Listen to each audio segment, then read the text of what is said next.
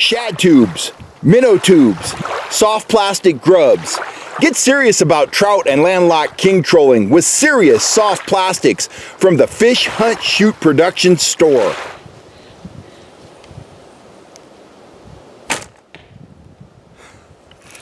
This is my latest passion. This is a 40-pound recurve bow, and I like to think I can shoot anything. Rifle, shotgun, pistol. I'm an excellent shot with a compound bow, but this thing is driving me crazy. I can shoot it, but it is a lot like golf. You got to do everything right if you want to even get close to having any kind of consistency at all. I am working on it. I will hunt with it when I get it dialed in. But in the meantime, it is time for a Northern California fishing report. And you know, I'm kind of squeezing this in between chores, a little archery practice, and I got to go cook dinner. A lot is going on right now. If we want to talk about, you know, trout fishing, we'll lead with trout fishing. Inconsistency is the word. Shasta, fish are scattered, very inconsistent. You can catch fish from the surface to 80 feet deep. They're all over the lake. The thermocline is broken, and the fish, they're just plain out scattered. Elminor, same thing. Plentiful, you know, plentiful bait, lots of pond smelt. The fish are scattered, and even when you find them, you gotta work hard for the strikes. Now, at both Shasta and Elminor, there are some very nice fish up for grabs. At Shasta, the rainbows are topping out at about 4 pounds. 2 to 3 pound fish are common when you can get them to go. At Elminor, the quality is even better. 3 pound fish is about average. The rainbows range up to 6. Browns are running even larger, but again, you're fishing, if you're the average guy, you're probably fishing for 2, 3, 4 strikes a day at best. Now, Brian Ricucci, he's doing better than that, Big Daddy's Guide Service. He's the best stick on the lake. So, quality, yes. Consistency, no. Eagle Lake, that's our other premier trout fishery. Kind of the same deal. The fish have lockjaw. The fish that are being caught, they're very nice. 3 pound rainbows, they fight hard, but there's no consistent pattern. There's no consistent lure that's producing. Orange is a great color. Orange flies are working, spoons are working, but again, it's one of those deals where you got to put the time in, you got to cover a lot of water. We're coming off a full moon phase, which is never good for trout fishing. I had 2 trout trips this week. The first one, or this past week, the first one was to Jackson Meadows, and we ended up with 9 fish, but it was, you know, due to the full moon, it was an early morning deal. We had fish up to 24 inches. We had 24, 25 inch cutthroat. We didn't measure it. Nice fish. We had a 3 pound rainbow. But all that action, all 9 fish, came in about a 90-minute span of time as soon as we hit the water.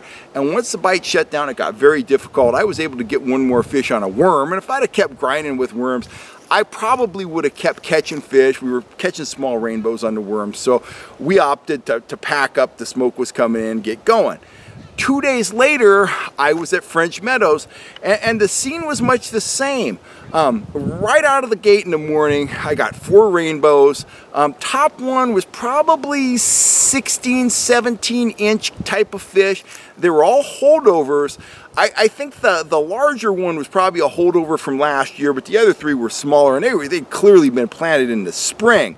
They were residing in the lake. They were, you know, eating the available food, and I let them all go. And I'm confident that those fish are going to show up again later in the fall. Hopefully they survive the winter. They'll show up in the spring, and they're going to be in that 15 to 16 inch range. But, you know, it wasn't easy. It was a short duration bite. After that, things got very slim. There was some bug activity. There were some fish on the surface, primarily small rainbows, and it just wasn't happening, you know, in a major way. And Gina was with me that day, and again, by 11 o'clock, it was getting hot, it was getting uncomfortable, and we were ready to hit the road. And that's kind of been the deal. But there is a bright spot in all this. Of course, the deeper we get into fall, the better the fishing's gonna get. And we have some rain in the forecast, a little bit of rain, but we also have about a 20-degree temperature drop kind of across the board. Initially, that should slow things down even more. Temperature drops are never good, no matter what you're fishing for. But I think in the wake of that, the moon is getting smaller. The water temperature is definitely going to continue to cool off, and I think that this storm is really going to start to spark things. I think this is really going to kick off what we really consider fall fishing. In the Delta, the striper fishing, it's good one day, it's poor the next. Again, inconsistent, inconsistent, inconsistent. I've heard of fish up to 22 pounds being caught this week, but you know, it's not a slam dunk. Trollers are doing better than the bait guys because they can stay on the move. If you're a bait guy, you're going to deal with a lot of bait stealing kind of action. It's kind of a bummer. But again, that is in transition. This upcoming weekend is when traditionally we would have the Rio Vista Striper Derby, and that kind of kicks off striper fishing in the Delta. Cooler temperatures is going to do nothing but improve things out there. There's a lot of fish in the system. They just kind of got to get on the same page, start kind of holding in some, you know, identifiable areas, and then we're going to have very good fishing. I've said it before, there's a lot of bonus stripers in the system. A lot of fish weren't caught last fall due to weeds. A lot of fish this spring weren't caught due to the COVID pandemic. So there's a lot of fish in the system that might have been caught in other years that weren't caught this year. So there's a lot of fish out there. We just got to get them to go. Salmon fishing. Again, I'm going to say it again, inconsistent action. There are some very big, beautiful chromers in, you know, the Sacramento River system at this time, and they're catching them all the way down, you know, from Benicia all the way up to Red Bluff. The water's warm. The fish are blowing right up the river. If you want salmon, you're going to have to get out there. You're going to have to grind. You're going to have to make the most of your opportunities. I had one guy tell me, you know, one of the top guides in the state actually told me, I live and die on each strike, because he said, he knows you're only going to get a limited strike. If you miss one, man, that's a gut punch, because you're only going to get 2, 3, 4 strikes a day. Maybe you got to turn those into fish in the net. But is salmon fishing productive? Yes. It's disappointing because it's not the salmon fishing we've had in years past, 10 years ago, 15 years ago.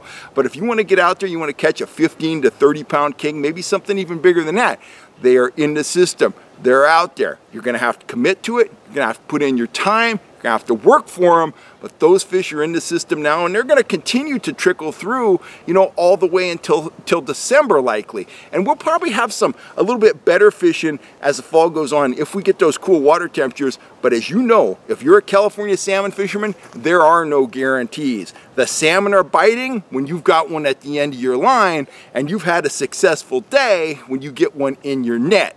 That's the bottom line. If you want a salmon, get out there, put in the work, and get after them. If you know how to sturgeon fish in deep water and you can deal with the wind, the sturgeon bite in the West Delta is pretty good. Pressure is extremely light. Number 1 bait, no surprises here, roe. Number 2 bait, no surprises there, eel. Also picking up some nice stripers on the eel. It's a pretty good bite. You got to deal with those westerly winds, and you got to be able to hook the fish in deep water. I'm talking, you know, anywhere from 40 to 60 feet deep. They're in those deep holes. They're enjoying the cool water in those holes. And if you're adept at fishing that deep for sturgeon, you can absolutely go out there and fill a tag. If you haven't filled your tags or you want to fill a tag, this is the time to do it. Those tags are going to expire soon. We don't have that much time left. So sturgeon fishing, I'd rate it as good overall for the guys that know what they're doing. Striper fishing, fair and building.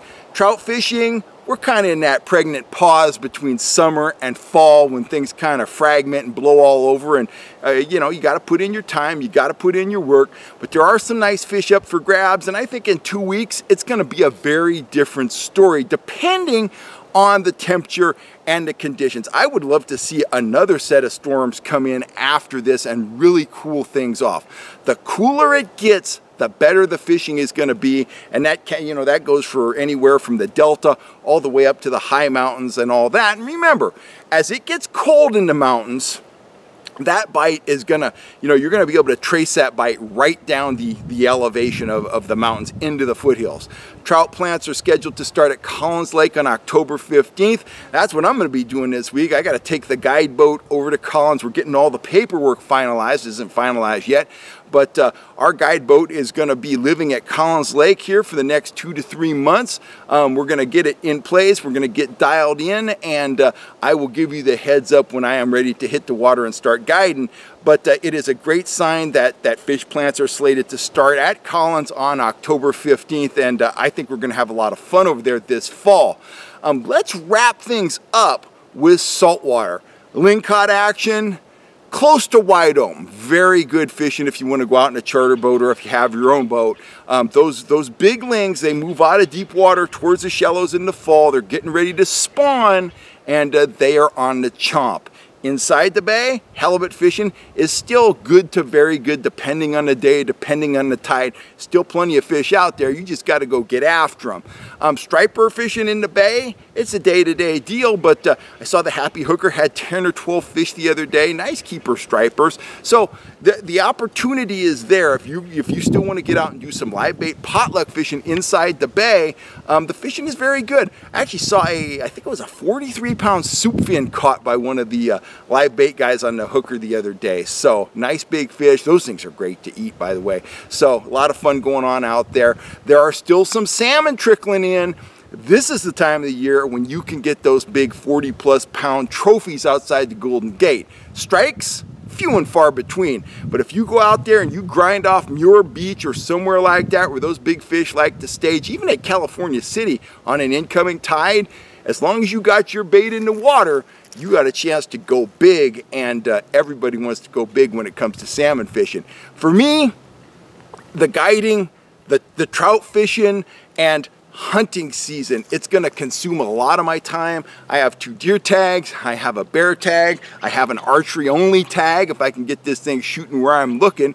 But you know, long story short, same old story every fall. There's more to do than you have time for, so you kind of gotta pick and choose what you want to do. And the duck guys, they even have it worse than me. You know, they've got to choose between, you know, fishing and big game hunting and duck hunting. It all kind of happens at once. And the way the weather pattern's been in Northern California, we kind of go from summer right into a winter pattern, and we're not getting a whole lot of fall. So you got to make hay while the sun shines. You got to get out there and get your sport on while the conditions are right. And we are just moving into the proper conditions for hunting, fishing, and all that kind of stuff. I'll be out looking for something here when we get this rain. I'll be out looking for a deer or a bear or both, and I'll have Lucy at my side. The area I really want to hunt is currently closed, so I'm just going to be out there in the National Forest. I'm going to burn a lot of boot leather. Lucy and I are going to get some exercise, and maybe we'll come across something nice. You never know. Anyway, I'm Kel Kellogg. That's kind of the fishing scene right now. Inconsistency rules, but improvement is on the way. And I'll be right back here on YouTube soon, hopefully with a big buck or a big bear or a big trout or something like that. Anyhow, I will catch you guys later. If you're looking for tackle, if you want to gear up for the fall, if you want lead core rods or, you know, trolling flies, spoons, whatever, you know where to go. FishHuntShoot.com. I am committed to mastering this frustrating piece of equipment, so I'm going to get back to shooting. My wife is on the way home, so I got probably enough time to shoot a dozen arrows, and then it is time to cook dinner. I'm Kel Kellogg. Thanks for all the support. I'm signing off. I will catch you later.